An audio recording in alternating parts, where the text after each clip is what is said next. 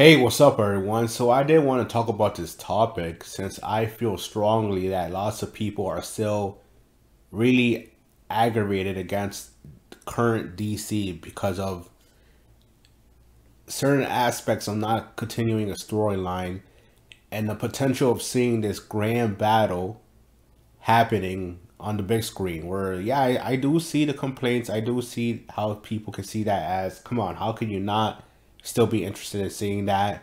Or how can you not say that would have been, glorious to see? Now,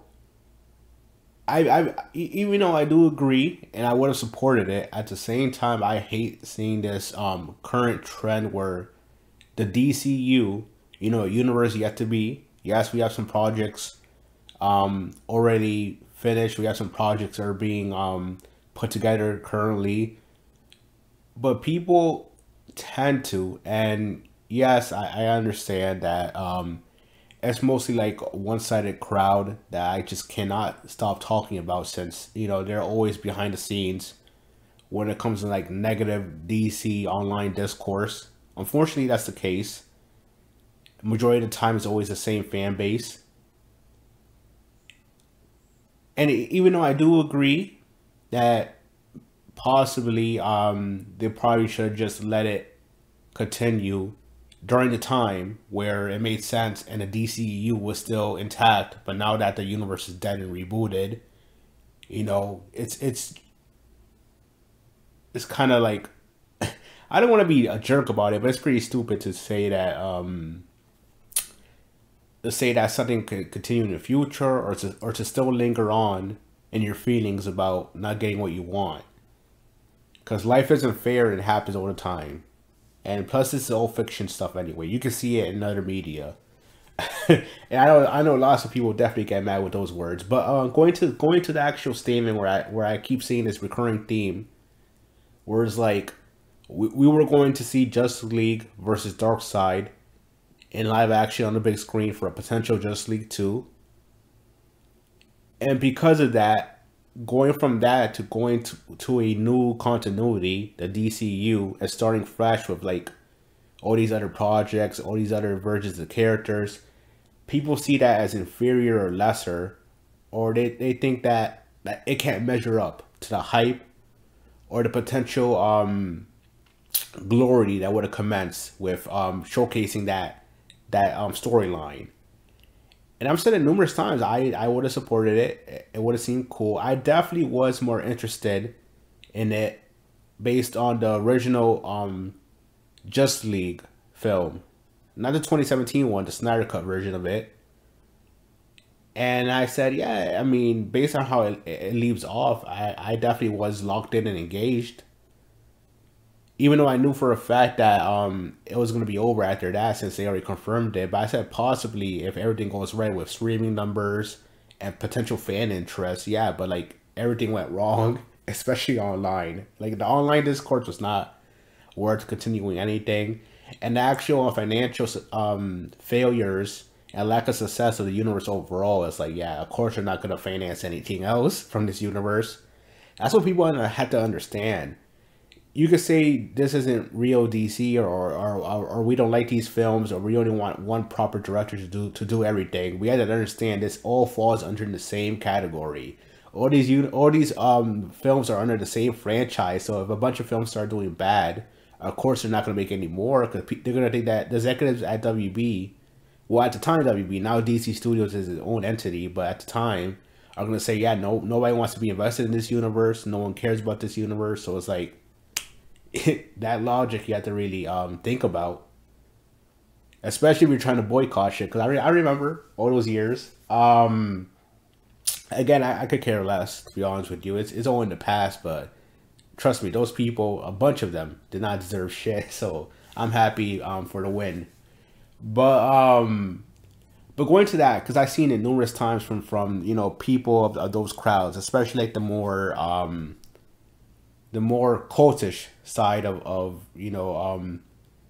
that fan base, where it's like they'll say we were going to get Darkseid versus Justice League, but now we got something like Creature Commandos or something like Waller or Peacemaker season 2, because I've seen it numerous times. And you know what I hate about that narrative? Because I should discuss this in the same video. That narrative about, we were gonna get something so big in scale, but now we got something lesser, like a cartoon, or Peacemaker season 2. Even though it's like, well, that's a popular show that had good numbers, on Max, or a Waller, Amanda Waller TV show. Like, how that's a downgrade. I can't believe it. DC are a bunch of idiots. James Gunn doesn't know what he's doing. You know what I hate about that narrative? That narrative is because they pick and choose. I've seen it numerous times, and I called it out numerous times as well. Where it's like, because I'll say this before I even get to the narrative. I feel like even though you had interest in that, doesn't mean lots of other people did.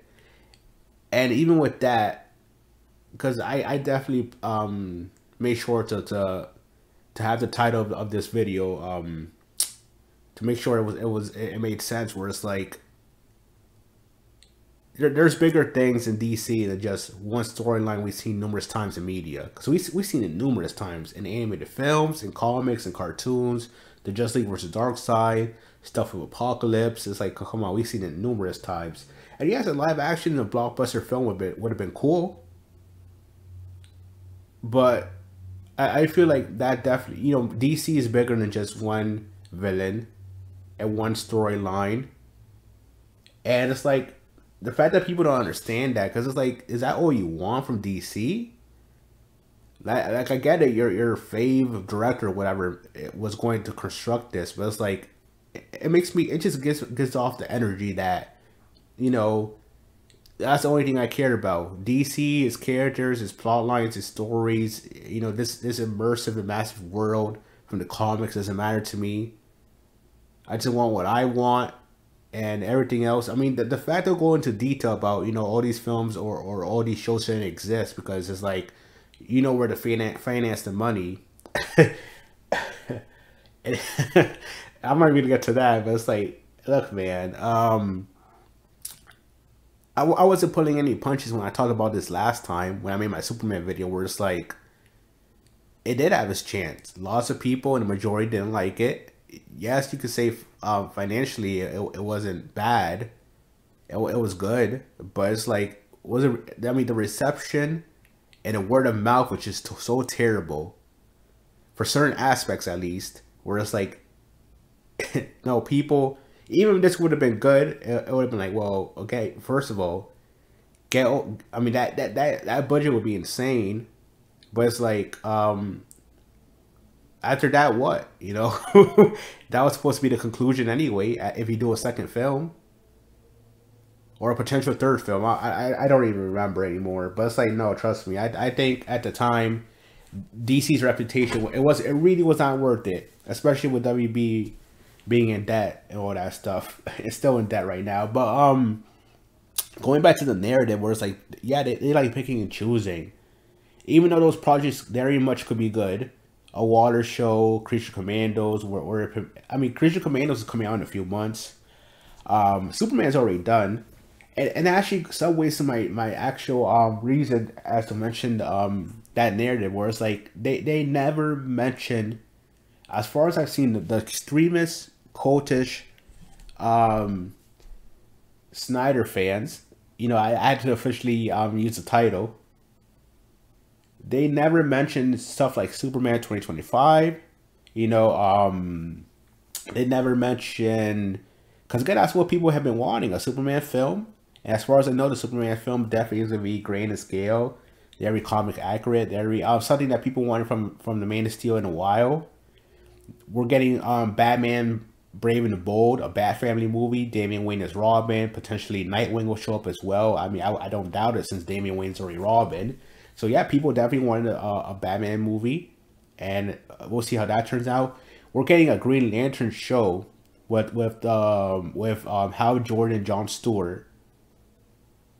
And I'm pretty sure it's going to be on HBO. I don't know, HBO Max. I don't know which one. But that's something that people have been wanting. We have been wanting Green Lantern content for fucking years, man. The DCEU didn't do shit. But we got that as well. We got a Supergirl movie that would be in pre-production soon. I mean, imagine that. That's something that we never would have thought would happen. But now we're getting a big blockbuster Supergirl film. a Teen Titans film where it's like we definitely need that, man. So it's like all these wonderful projects and stuff that fans will definitely be invested in. And the fact that they don't want to highlight any of that stuff because they know for a fact, yeah, that's true. That's that. I'm sorry, but not. I don't want to be cruel, but I just had this pretty much stated numerous times where it's like I care more about a actual coherent and competent universe that expands in terms of lore, mythos, character, um, all that stuff than a battle with Darkseid and Justice League, and that's it. Especially from a universe that should have been dead years before that. But that's the way I see it. Where it's like, I'm sorry, but rarity does matter. Having range, and it's like just focusing or pinpointing on one thing for what. Even if you did get that at the time, then what? It's over. The shit you want is over. The DCU just would have moved on to like whatever else they were trying to tell, like the next big story or whatever. But with this fresh start, we have enough time to build out a story. We have enough time to flesh out characters, again the lore, the backstory. And since we have all this stuff, it's like, yeah, there's lots of stuff that fans could be interested in. You don't have to be interested in all of it, but since there's enough stuff being made, is that you'll get to pick and choose what you're interested in instead of choosing a one film over a whole universe. That's something it baffles me. One film over a potential good universe. Like, come on, man, hell no. You got to be warped. And I know people are gonna have issues with my sentences throughout this video, but it's true. Like, come on, man, I would not pick that at all, no matter how good it could have been. It's like I care more about DC as a whole than something like that. And some people would disagree. It is what it is, but that's how I feel, at least.